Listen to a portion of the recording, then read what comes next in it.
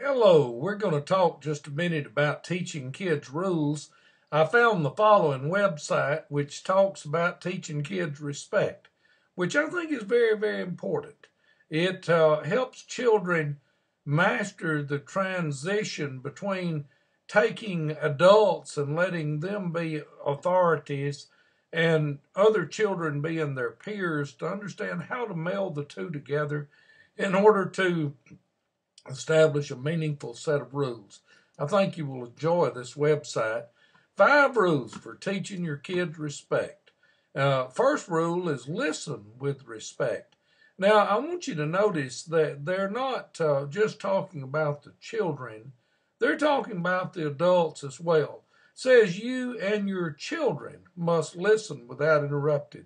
Have you ever noticed how hard that is to do with children, but we want them to listen to us without interrupting?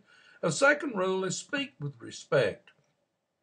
They they have to avoid hogging the spotlight too, and parents have to do the same thing. We teach our children to listen with respect by listening to them with respect. We teach them to speak with respect by speaking to them with respect, and teaching them not to hog the time, but to listen, to be brief, and to state their points. The third rule is to discuss issues respectfully. Um, Consider that as a parent just a minute as you deal with your children.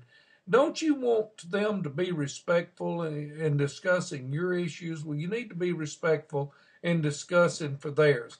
And this voting for the best solutions, children are people too. Children have a lot of fallout from decisions that are made, and by helping them be involved in finding the best solution, you really are supporting their autonomy. And make commitments. Each member shares a specific promise.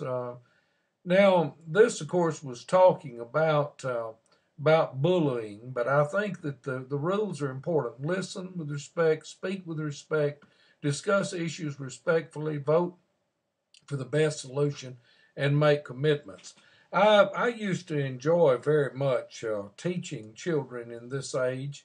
In a life long ago, I taught seventh and eighth graders, and I really enjoyed the seventh graders. But I noticed that as I dealt with them with discipline, that if I came in and let them help establish the rules that we had for our class, then they felt like the rules were theirs and they were more likely to follow them.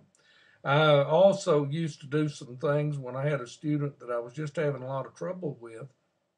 I would get them where I really had them caught. You know what I mean. That's when you've got them by the jugular vein, and they know that they can't get loose. And then you give them an honorable way out. I used to do it by having a behavior contract that we would sign. They agreed to 3 things, and I agreed to 4 things. We had a commitment. They were involved in the decision making. All of this is designed to develop autonomy on the part of a child. As the child goes through the concrete operational stage and begins to socialize, the child experiences the phenomena of cooperation. And in my opinion, perhaps the greatest level of cooperation is to learn even to cooperate not just with their peers, but with adults as well. And if you want children to cooperate with adults, then adults have to understand that they need to cooperate with children.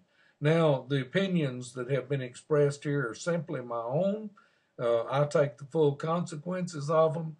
But I really, really think that we would be very wise to listen to some of the teachings of Piaget about how kids develop in this stage so that we can model for them autonomy, will, and the development of rules with which they can cooperate and be part of. Hope you enjoyed this lecture.